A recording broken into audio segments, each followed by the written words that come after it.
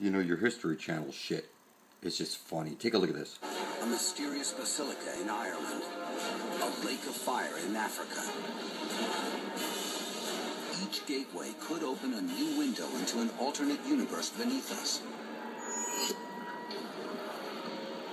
But what lies past these gates, inside hell itself? One man believes he knows. You will be totally awake, totally conscious, and absolutely tormented forever. Now, I've seen this guy's, videos with tens of millions of views, how, he said he's been to hell and all this shit. Which is kind of funny, because you're in hell right now. That's Helios above your head. You have a double helix. You say, hell, oh, how's your health? You need any help?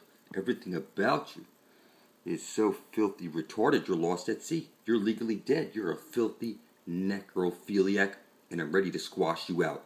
You can call me Satan. This is my fucking world. You will join me or expire of your own fucking stupidity. I'm bringing forth heaven and earth, and nobody can stop me.